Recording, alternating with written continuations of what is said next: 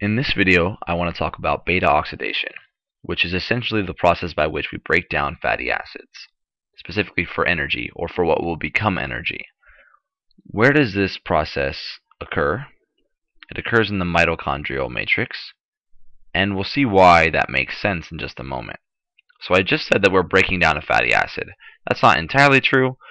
We're instead breaking down an activated fatty acid, which is an acyl-CoA. Okay, so notice what I've drawn here is this acyl-CoA here with these first two carbons next to the carbonyl being shown. The reason why I did that is because what do we call the carbon that's right next to the carbonyl carbon, which is this carbon here? We call it the alpha carbon. The one right next to it would be considered the beta carbon, right? So if this is beta oxidation, we would expect to see that this beta carbon is oxidized, and that's actually what happened, or what happens, excuse me. So this process, beta oxidation, is only 4 steps, the first one being an oxidation step. And this is actually the first oxidation step, as there is more than just one. So now, in this first oxidation step, we're taking an acyl-CoA, and we're turning it, what are we doing? From here, from this acyl-CoA, we're turning it into a trans-enoyl-CoA. So why is this called trans-enoyl-CoA? Well, we made this double bond here between the alpha and beta carbon. So we lost 2 of those hydrogens. Losing hydrogens is oxidation. So this acyl-CoA was oxidized to this trans-enoyl-CoA. Why is this called trans-enoyl-CoA? I'm not really sure what this oil means, but this ene, the ene portion of the ene oil, comes from this alkene here, this double bond.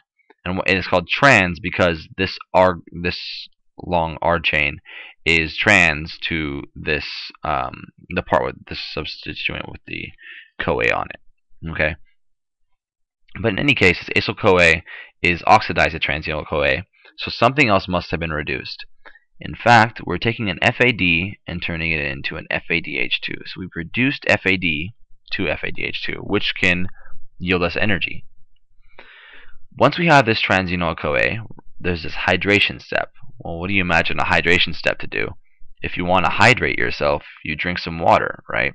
So that's exactly what this step here is involved in. So in the hydration step, we're going to add water across this double bond. And actually, I forgot to put the enzyme name up here. Before I continue on with this hydration step, this acyl-CoA was converted to this trans-enoyl-CoA by acyl-CoA dehydrogenase. Okay, we lost those hydrogens. So dehydrogenase. It's a oxidation reduction reaction. Anyway, sorry about that. So here at this second step, this hydration step, we're adding water across this double bond. So the OH is going to go onto the beta carbon, and the H will go onto the alpha carbon. So what we get is this L-beta hydroxyacyl-CoA. Well, does this name make sense? Well, we have a hydroxyacyl, specifically it's a beta hydroxyacyl.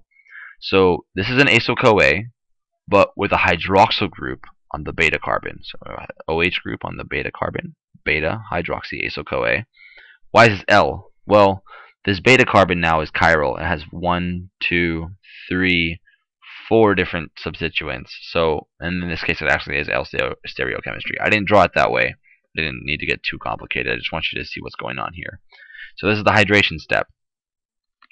This step is catalyzed by enoyl-CoA hydratase, which makes sense. It's hydrating enoyl-CoA.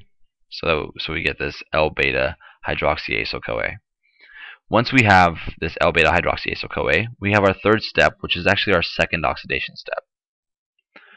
So in our second oxidation step, we're taking L-beta hydroxyacyl-CoA and turning it into beta ketoacyl-CoA. So what's going on here? What have we done? Well, if it's an oxidation step, we're oxidizing this beta carbon. We're turning it from an OH group, right, to a carbonyl. So that's more bonds to oxygen, which is an oxidation step. In addition, we lost these hydrogens. So you can think about it as the loss of the hydrogens, or you can think about it as more bonds to oxygen. So in this case, this L-beta hydroxyacyl-CoA is oxidized, so something else is reduced. And in this case, we're taking an NAD+ and reducing it to an NADH. This step is catalyzed by beta hydroxyacyl CoA dehydrogenase.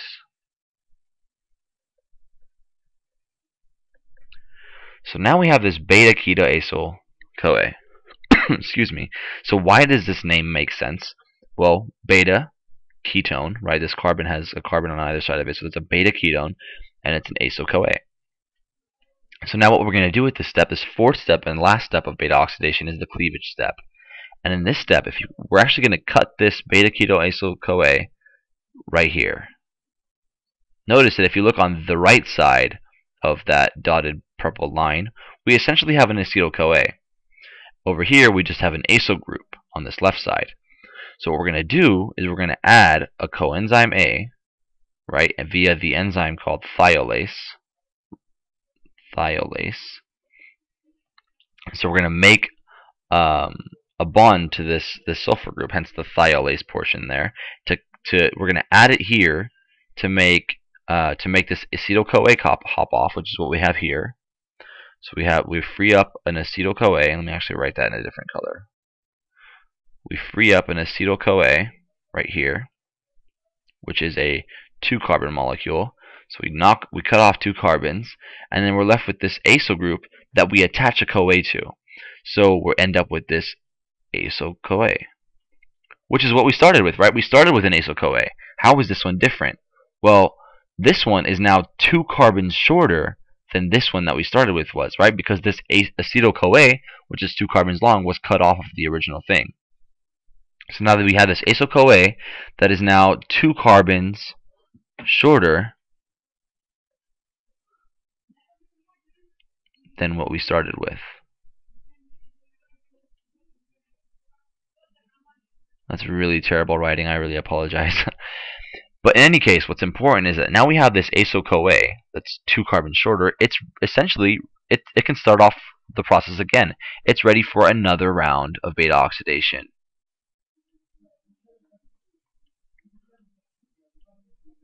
So this thing can go through all 4 of these steps all over again. Okay. So now what's important to keep in mind about beta oxidation? Well, what happens in each round? Each round of beta oxidation results in 1 FADH2, 1 NADH, and 1 acetyl CoA. The first oxidation step yielded an FADH2, the second one yielded an NADH, and both of those things will go to the electron transport chain to be reoxidized for energy. What about this acetyl CoA though? Well, where have we seen acetyl CoA before? We saw it in the TCA cycle, the Krebs cycle. So it'll go to the Krebs cycle. And when 1 acetyl CoA goes through the Krebs cycle, we get 3 NADHs, we get 1 FADH2, and we get 1 GTP. This idea here is very, very important to keep in mind when we think about how to calculate the energy that we get from a particular length of a fatty acid. Okay, and we'll get to this in the future videos. Thank you for watching. I hope that was helpful.